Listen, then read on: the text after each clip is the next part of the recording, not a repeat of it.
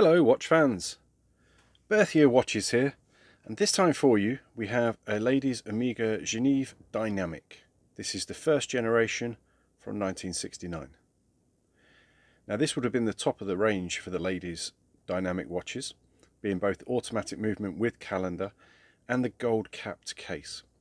If you're not familiar with gold capping, it is not plating. It is a layer of gold applied directly to the edge of the metal.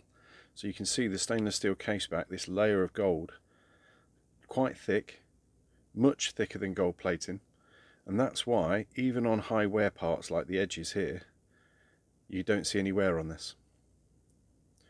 There is some wear to the centre of the crown. It's the original signed crown and the plating has gone right off the centre, but that on the wrist is never really noticeable. You also have the original buckle, and this strap is actually signed Omega 2, but probably not the original. There's a little bit of wear to the strap, but nothing tragic.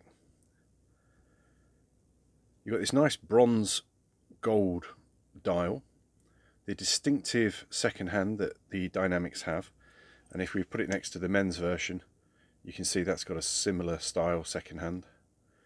And this shows the variety of this case design.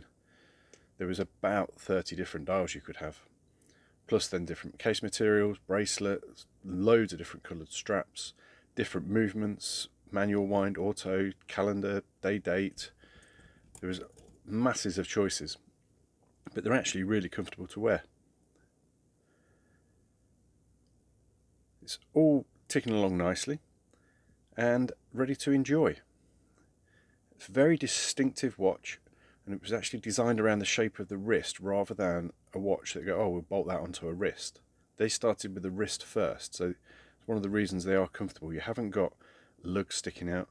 This ring here actually holds the strap to the watch, and these straps are readily available as well.